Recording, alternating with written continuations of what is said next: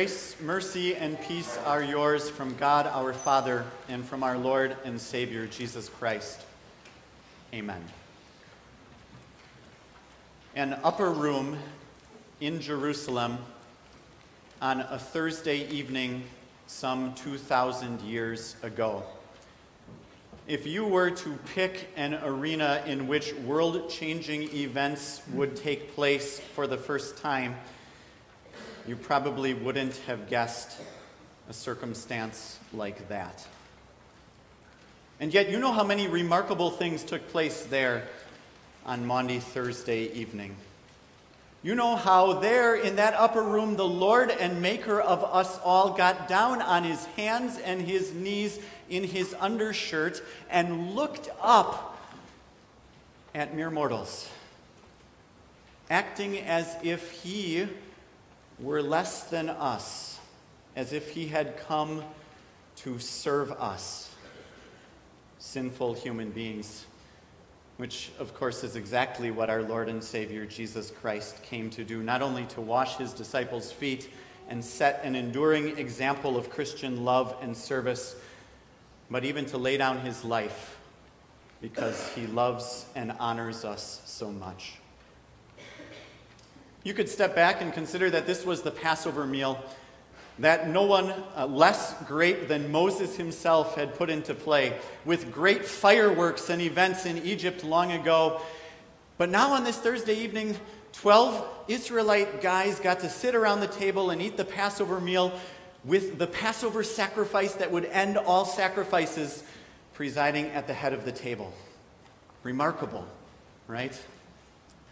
But of all the things that took place there on that Thursday evening, probably the one that we think about right away and most often is that it was there around that table that Jesus took bread, gave thanks, broke it, and gave it to his disciples. That there he took the cup, gave thanks, and handed it to them, saying, "Take and eat. Drink from it, all of you."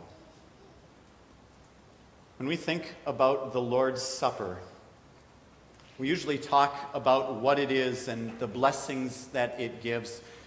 And it's good that we do so. We need to be reminded and we need to review regularly that in this supper we receive Jesus' true body and blood for the forgiveness of our sins.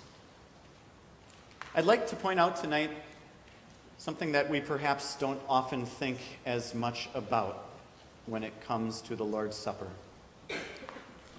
I'd like to point out that as we partake in the Lord's Supper, we are making proclamation of Jesus' death and his coming again.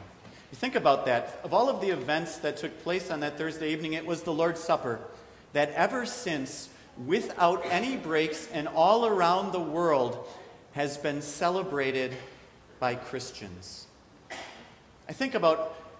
I can't really think about anything else in this world that has so caught on and stuck, so to speak, as the Lord's Supper.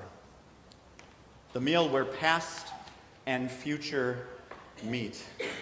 The meal that ties us to all of those Christians who have gone before us, that literally makes us all share one blood, and the meal that unites us to all those Christians who are going to come after us. That we in our present moment are right here between the two. And that we, as we eat the bread and drink the cup, the Apostle Paul tells us that we are the ones who are proclaiming the Lord's death. Think about that. You come forward and you gather around this altar, and the pastor comes with that little wafer and that tiny sip of wine. And here you are, making proclamation to all the world of what? Well, of Jesus' death. Well, how does that happen? How does our celebration of the Lord's Supper do this great thing? Certainly there are words that we hear surrounding the Lord's Supper that point us back to Jesus' death. The ones that I think about right away are the opening words of the words of institution. Our Lord Jesus Christ, on the night he was betrayed. Perhaps You've noticed that there are some times here in church when those words seem almost out of place, On Christmas morning, for example, as we celebrate Jesus' birth, suddenly we arrive at the Lord's Supper, and there we are back on Maundy Thursday evening. Or come to our Easter sunrise service.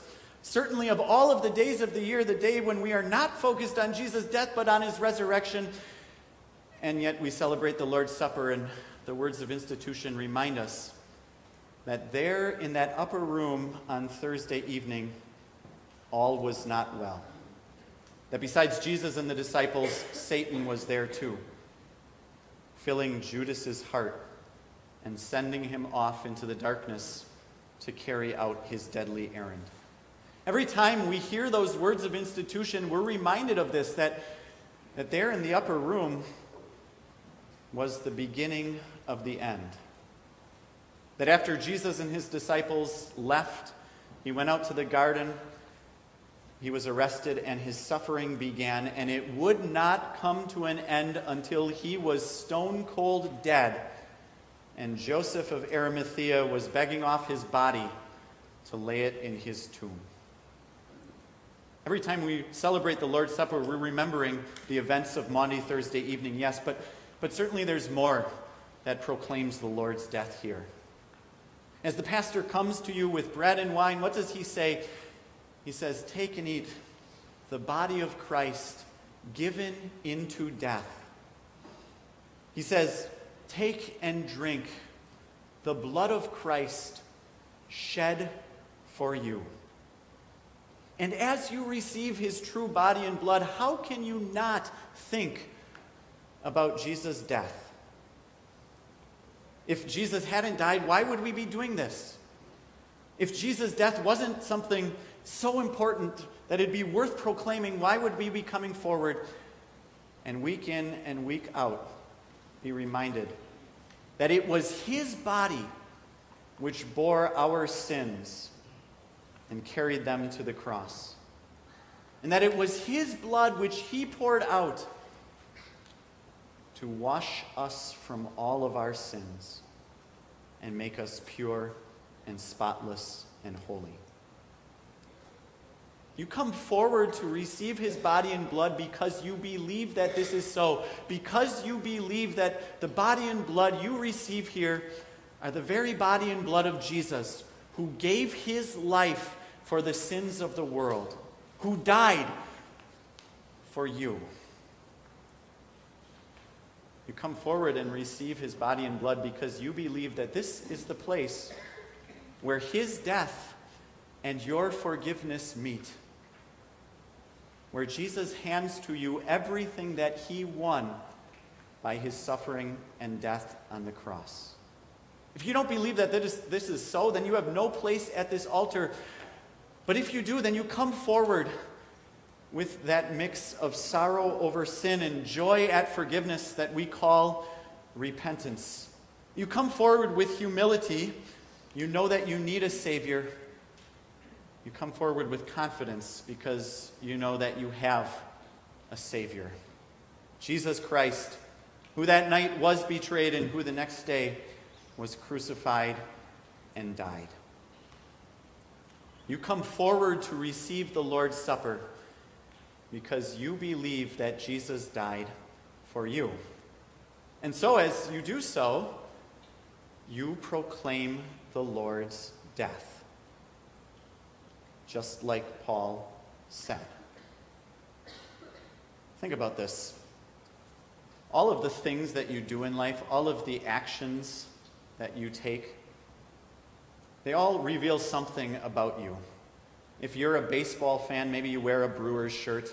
You hop in the car, you drive over to Milwaukee, and you catch a Brewers game. And anybody who sees you, anybody who knows that that's what you're doing, is going to learn about you, learn that baseball is something that you enjoy. If you're not into baseball, you won't make the effort to drive over to Milwaukee and catch the game. What does it say about you and me if we make the effort to come to the Lord's Supper? Does it not say that we have found here our pearl of great price, our dearest treasure, firm ground on which to take our stand, that we value so highly the gifts that Jesus gives us as he gives us his body and blood for the forgiveness of sins. You know what that means? It means this, that even those who gather with us and don't come to commune, even they benefit from what they see taking place as we go through and receive Christ's body and blood.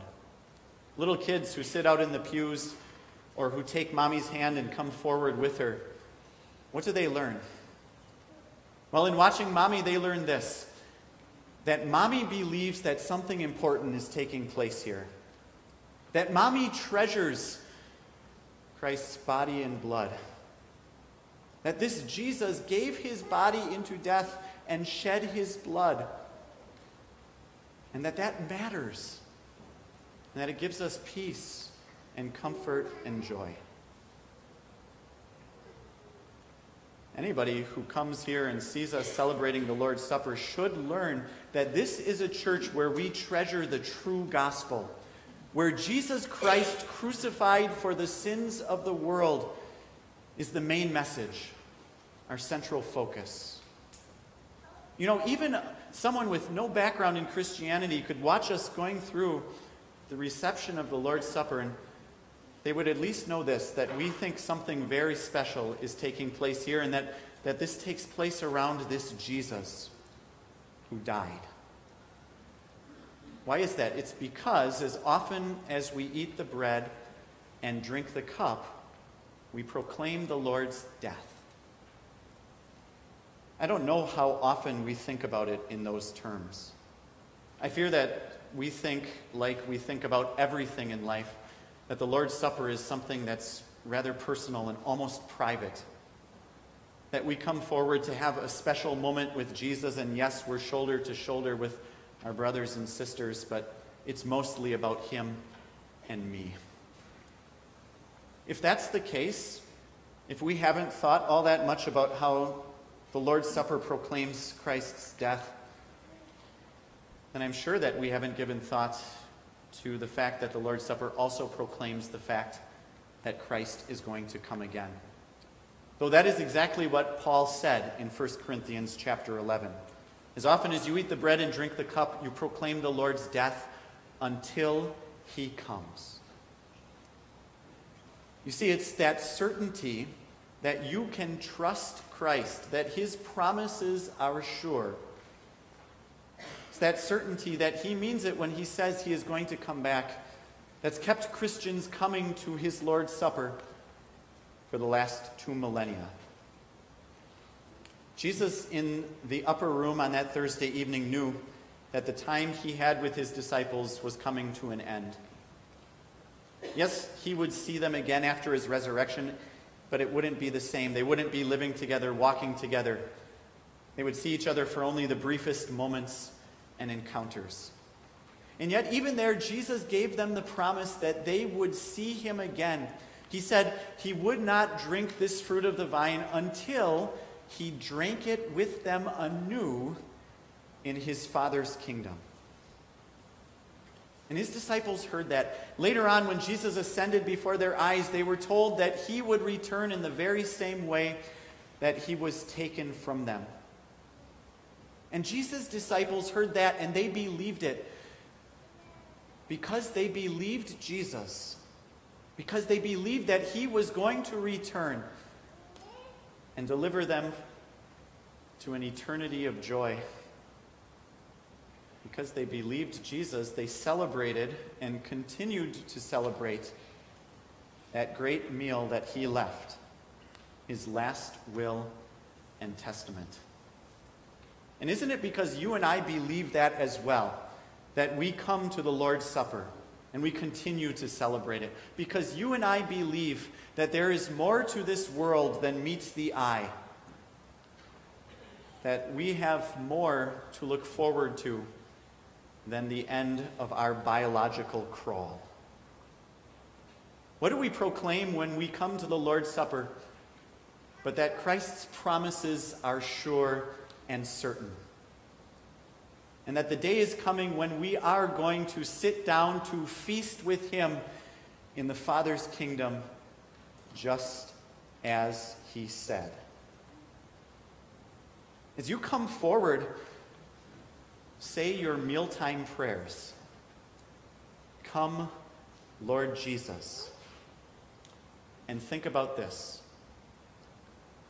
The Lord's Supper is going to continue to be celebrated by Christians until that glorious day comes when Jesus returns and brings an end to this age and ushers us into the eternal glory that his death won for us. Friends, how could we ever proclaim Christ's death without also proclaiming his resurrection, his ascension, and his return?